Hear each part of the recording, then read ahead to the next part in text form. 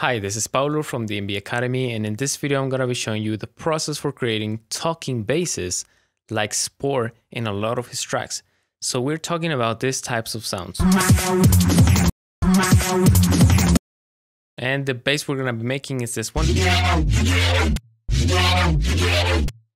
I know it's not the same, but I think the workflow behind these types of sounds is really what matters, because there's just millions of possibilities out of this workflow. So this is the main layer.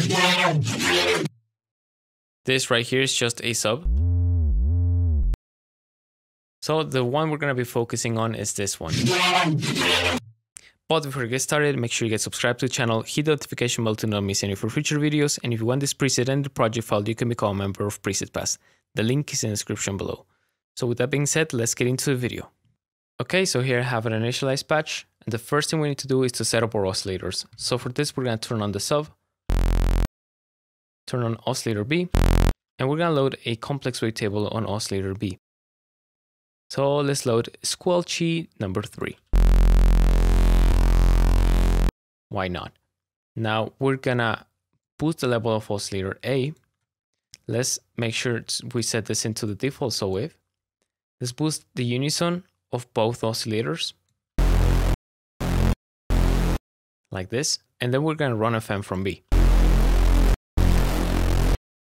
like this. And next we can map a macro, this is very important, into the wavetable position of oscillator B, and then all of this mess we can filter it with a bandpass. Make sure you route both of the oscillators.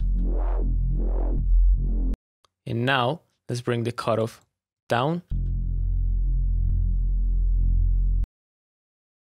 And then let's map this same macro into the cutoff right here. And now let's rename this macro as harmonics. This macro is going to help us control the harmonic movement of the sound. This is going to be very important when we want to sequence this sound. So now let's use a separate macro and let's map this into the mix of the filter. Let's boost the resonance, boost the drive a little bit. And now this macro is going to open the filter a little bit. And so we can consider this as an amplitude macro. So whenever we want to control the rhythm or amplitude of the sound, we can do it through this macro. Now, one very important thing too is to set a different range for the pitch bend wheel in case you want to control the pitch bend with this wheel right here. We can also set a macro for that, which we can map into the cutoff like this. So it goes higher, and then we can go into the matrix, select macro 3 as our source, and modulate the master tuning by 19 points, which is going to be 2 octaves. So as we move this knob, we get that very cool movement. And as you can see, we now have a lot of controls to create a lot of different basses. But let's keep working a little bit more on the texture. So let's go into the effects and let's turn on the distortion. We're going to set it on diode 2, and we're going to boost the drive. Now this sounds super messy, so let's bring the mix down. And not only that, but we're just going to distort the highs like this. It's very subtle, but we can make it a bit more obvious if we map our first macro here. Let's set this to more than 1K. Very nice. Let's bring this a bit lower.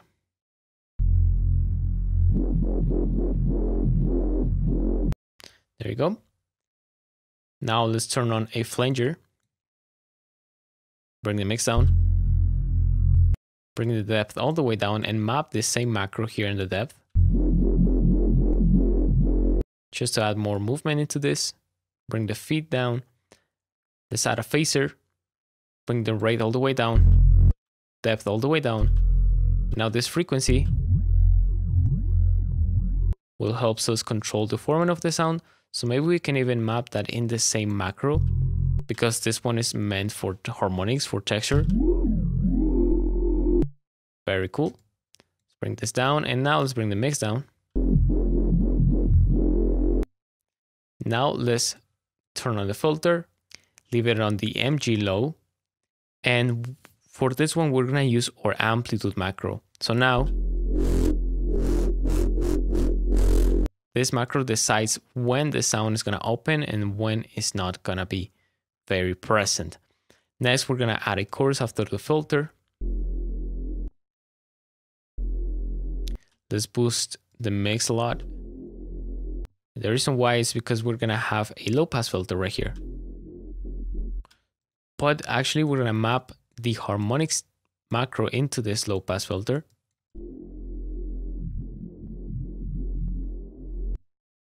And next we're gonna add hyper and dimension. Leave it as it is. And then we're gonna add a multiband compressor.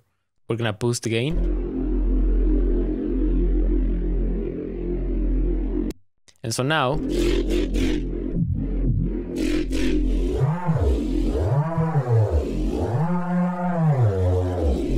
we can start having fun with all of these macros. But wait a second, let's just add a bit more of post-processing. So the first bit of post-processing is some overdrive, then some trash. And here in trash is fairly simple, setting it on multiband and boosting the sub, a little bit of the mids, and then adding a crunchy mode on the highs.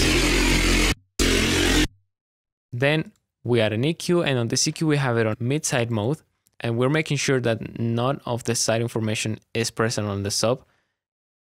And we are just giving different curves for the mids and the sides, so the sound is wider. Next we have some chorus, which is some chorus. Just adding that effect.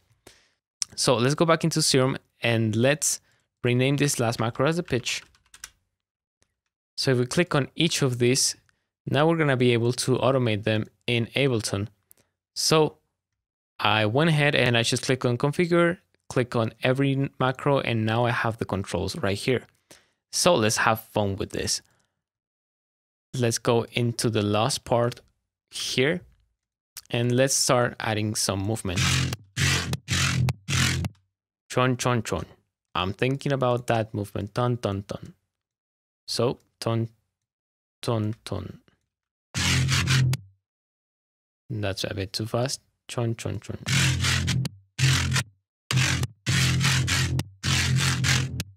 Chon, chon, chon, room.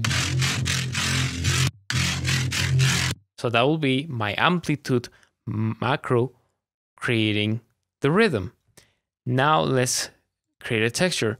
So one thing that really helps me is to click on this plus button, being able to look at the rhythm of the sound and then control the harmonics macro and say, now let me decide what kind of texture do I want for each of these hits. For example, let's say I want a falling shape like this for the first bass. And then let's say I want a rising shape for these two hits. Nice. And then let's say I just want to sustain movement here. So now we have that jump, wow.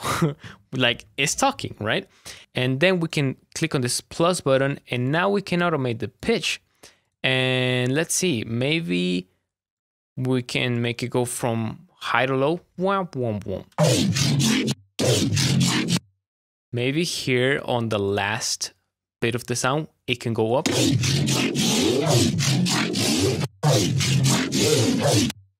Or maybe in the middle of the bass, it can go up and down. I really like this part right here. And I would even resample this and just use it on a different track. Very nice. Remember that at any point of the process, you can go back in Serum and change something inside the pack. I really like that wavetable right there.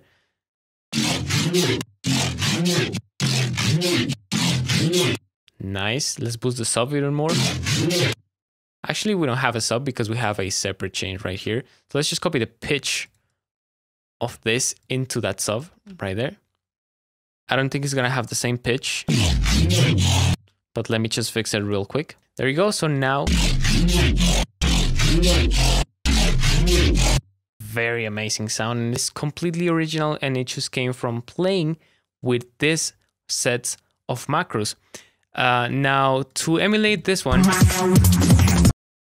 we just gotta change this automations. So let me just bring the pitch one right here. And now I'm just going to skip to the future and show you the curves that simulated that reference. Here you go. This is pitch, this is amplitude, and this is harmonics. As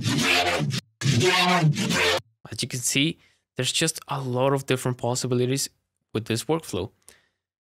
So if we put this against the original, still is different, but at least we now understand how to get different movement, different pitches, how to make this space talk, and how to manipulate it in ways that we can just create hundreds of sounds like this and implement them in our tracks. So that is gonna be it for this sound and also for this video. I really hope you found it useful, and remember to get subscribed to the channel if you haven't. Hit the notification bell to not miss any of our future videos. And if you want the preset and the project file, you can become a member of Preset Pass. The link is in the description below. So thank you so much for watching. Hope you have a nice day, and I'll see you in the next video.